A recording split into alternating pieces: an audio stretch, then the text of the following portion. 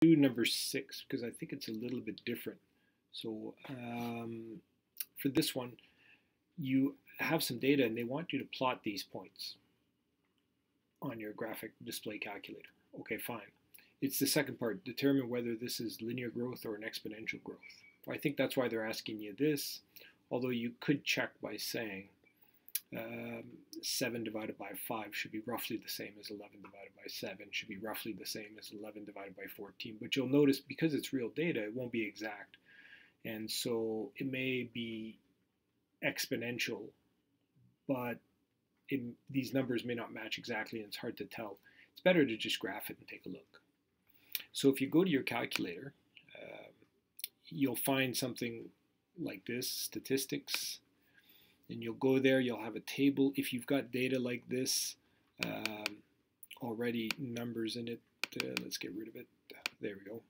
So I'm going to type in the data, 3, 5, 7, 9, 11, 13, 15, 17, and then on the next column, 5, 7, 11, 15, 23, 31, 45, 64, and 92.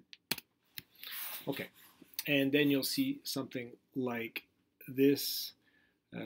So I'm ready to graph, so I'm going to graph this thing, and it should set it for you. If you're using a TI-84, it's a little bit more work because you might have to set your window. So you might have to play with it. It seems like the Casio does it automatically for you. So this to me certainly doesn't look linear, and it looks like it's growing exponentially. If I'm given those two choices, definitely exponentially. Now you might see a button here like calculate. I think, let's take a look, see what else they have here. So if I go back, you can do 2 variable stats, and we've done that before. That's not what we're looking for here. What we're looking for is to make a best fit line, and you'll get some different choices. So if you go in this side menu here, there'll be an exponential choice. Okay, there's other ones, but we'll be looking at exponential, next class, logarithms, and then eventually trig, so a sine curve. So let's stick with exponential, something like this. Now they give you a choice here of these two.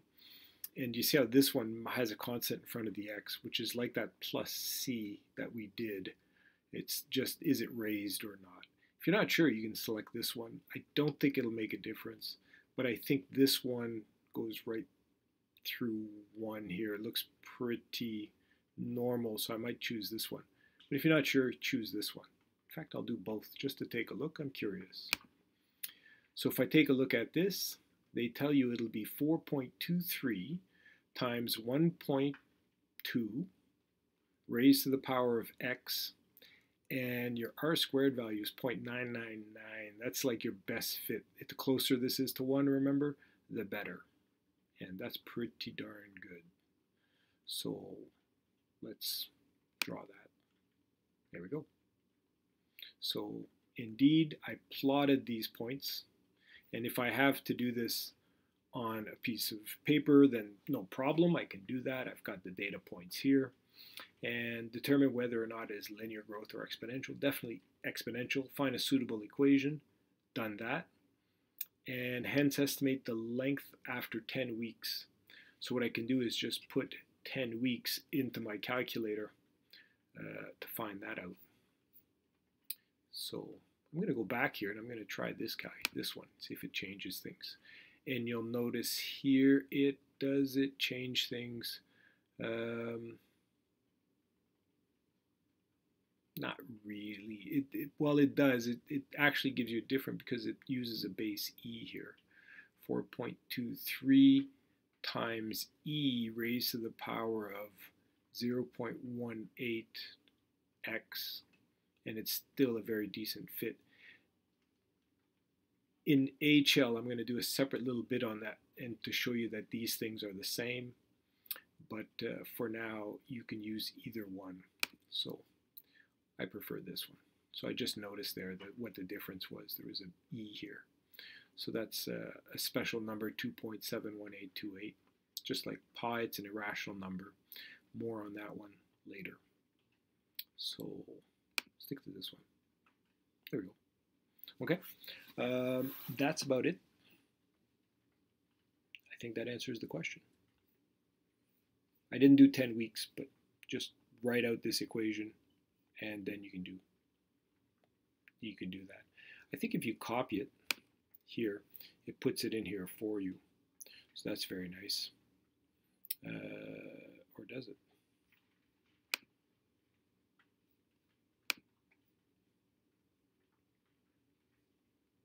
You would think I could choose it here. Yeah. I don't know how. Oh, there it is. In fact, I did it twice. Anyway, I'd rather just do it by hand. That's it.